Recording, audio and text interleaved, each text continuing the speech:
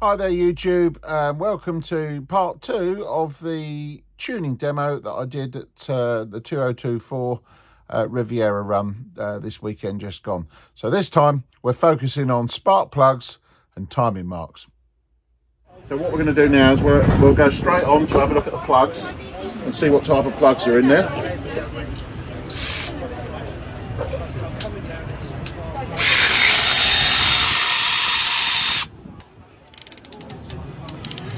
Okay, first thing I've noticed about plugs is, Rich. Anybody else tell me what's wrong with that plug I just put on the bench? Come and have a look at it. Put it up there. Yeah. What else is wrong with it?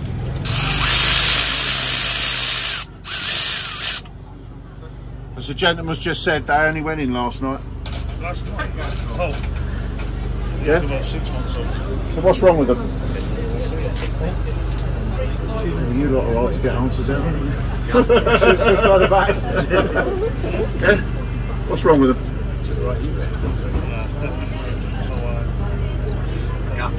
Cap's wrong. And that's my point. None of you know anything about gaps. And yet it's in your manual staring you in the face every time you open it. Gap. Yeah? It's a lost. People just don't even, they just get a plug, take it out of the box and it's fine. Yeah? It's not fine. Gentleman's just said he fitted these last night out of the box. Right? Didn't gap them, just took them straight out. He's no different to anybody else, none of you do it. Or I'll get paid a lot of money to gap plugs, effectively. You know, stop paying me good money to gap, you can gap your own plugs.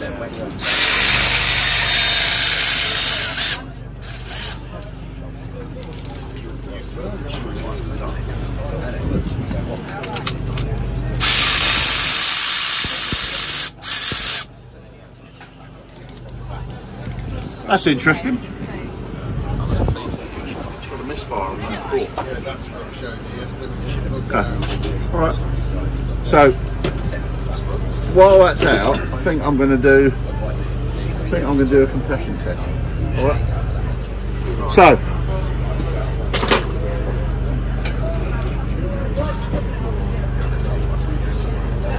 see those? Number 4. Brand new. Alright, that's worrying, isn't it? Especially we've got 3 black ones and 1 with no colour on. So let's have a look, see what's going on in that cylinder. If it's got compression, which I'm suspect of. Someone said earlier when I slowed it down it wasn't quite smooth. It was bumpy, yeah. It was a little bit lumpy. So that's what I'm suspicious of. So, how many of you seen a compression test before? Yeah. Yeah?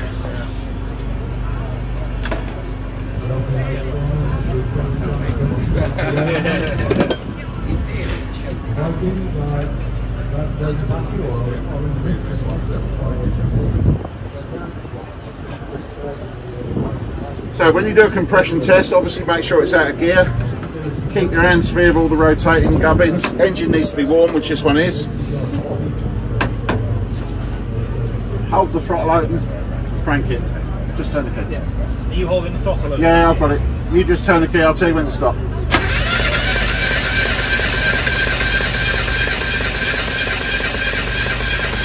Stop.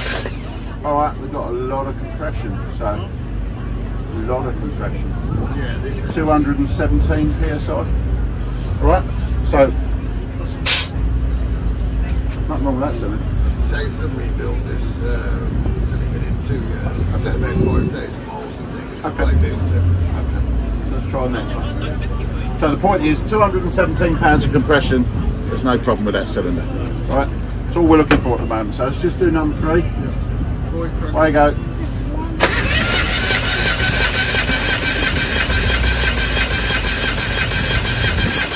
Alright, £215, 214, yeah.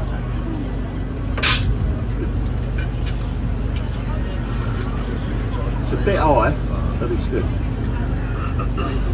190 is much more sensible with modern fuel.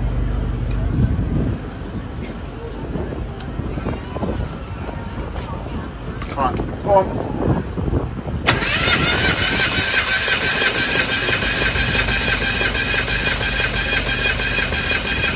All right. 217. Good.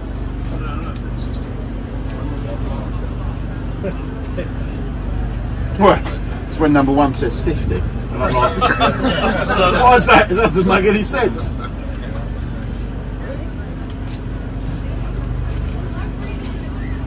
Right, there you go.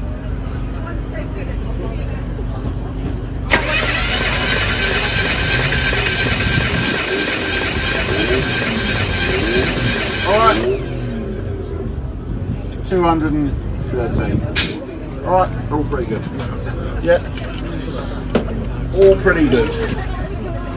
So, question is now, we've got good compression and we've got a misfire. So let's see what else we've got going on.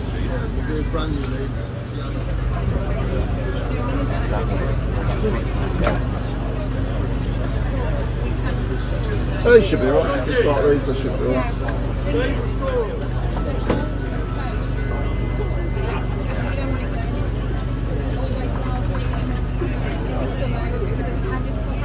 Yeah, 2K, no problem with that lead. So, we've got good lead. The only thing we've got suspect so far is not enough coil. Yep. That's the only thing that's causing us any kind of issue. So, what we're going to do is we'll get these plugs, we'll knock the gap down, back to sensible, because if you've got a gap the size of, you've got a whole set of feelers in there, right, and you've got no coil power, what's going to happen? Right, when's it going to misfire? It's going to misfire when it's idling, because there's no coil charge time. So what we're now going to do is reduce that gap to give it a chance to spark. So that might make it report for duty, alright?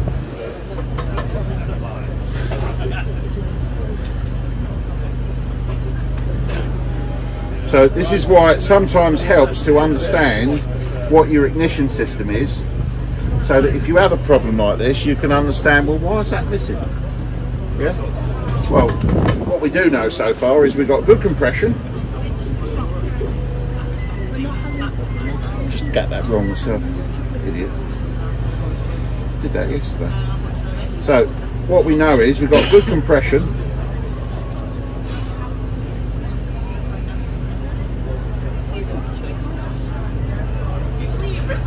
Also what I'm doing is I'm putting that spark plug in a different hole. Alright? So it's in number 2 now, which was previously working. Alright?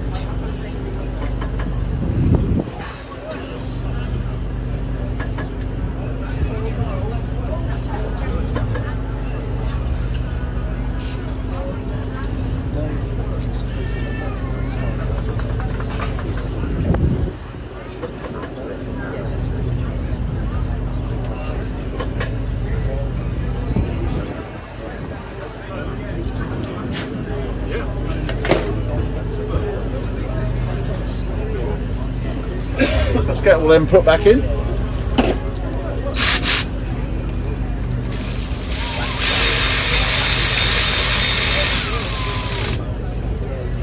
Just to remind people, the one that wasn't firing, I've now put in number 2.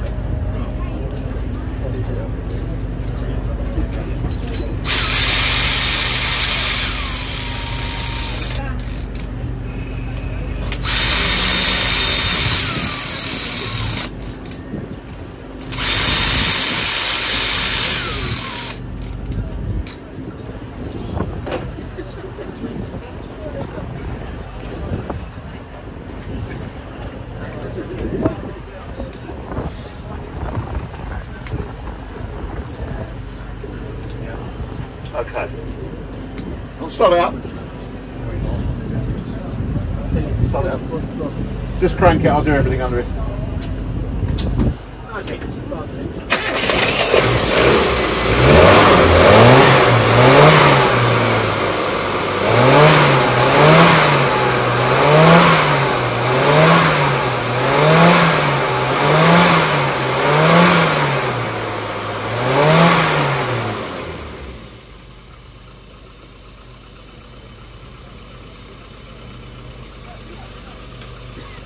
Okay. Does that sound better? Yeah? Smoother? What do you think that is? We got the fucking plugs, didn't we? Yeah? How important is it to get the plugs? Yeah? I'm pulling your leg, but the point is, get the plugs, right? These engines won't run with the wrong gap. Now this one, the gentleman's got an ignition system on it, which halves the power. Then he's put a set of plugs in it that's the wrong gap. So now it's misfiring, right? Yeah, it's only misfiring on one, but that's because by the time it gets to that one, there's no energy left. Yeah? And the other thing that's happening,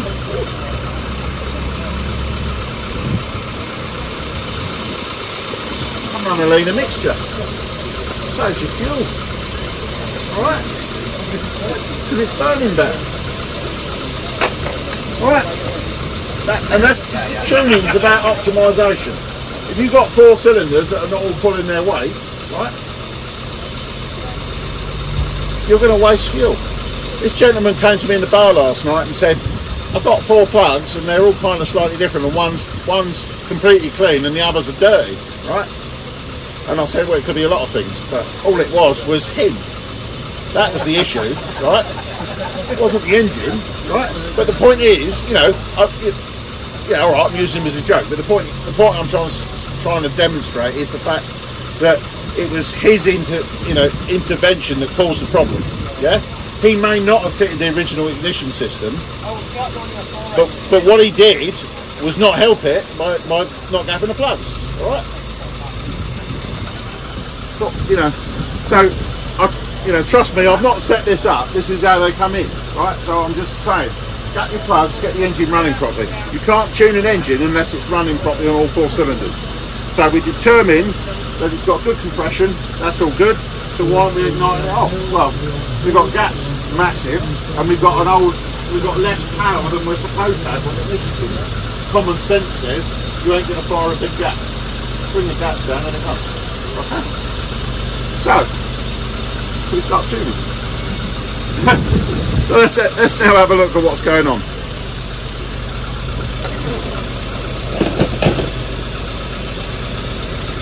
How many of you got timing lights? How many of you got cheap timing lights? How many of you hate timing lights that flick and flicker all over the place? Cheap timing light.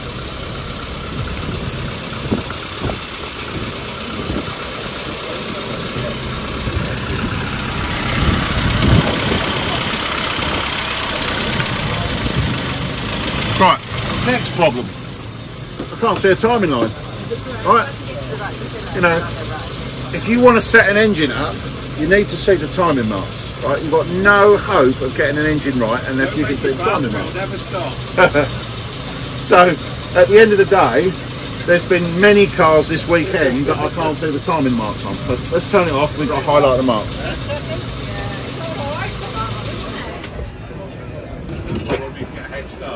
All you have to do with the timing marks is just verify that you've got the TDC mark on the crankshaft lines with the TDC mark on your engine. Some people are building engines and they don't have any marks on them at all, so there's no pointers or nothing. Right? This is a rookie amateurish mistake. So I've seen them from supposedly professional builders. They don't put timing marks on them. Okay? Now this one, I just can't see it. There's a timing mark there, but I just can't see it highlighted, right? Because it's been nicely painted, but that's fine. But if you're going to make an engine, then you highlight them in silver or white paint so you can see what's going on. All I use here is tippers. It does the same job. But what I have to do is turn the engine round so I can see it.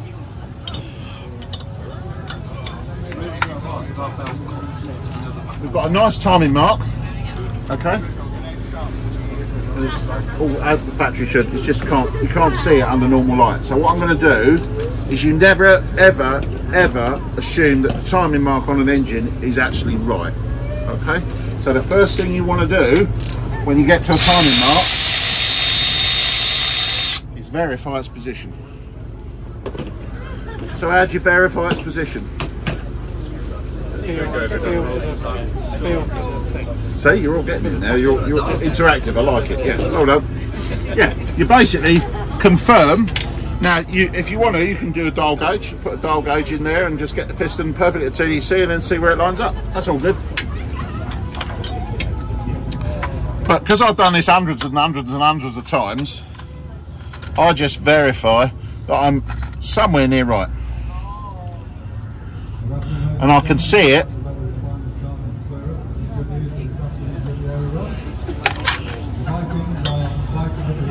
And we're within a degree, so that's absolutely good. Hopefully you enjoyed that there. Stay tuned to this channel, and part 3 will be coming very soon. As ever, please like and subscribe and share. Thank you very much.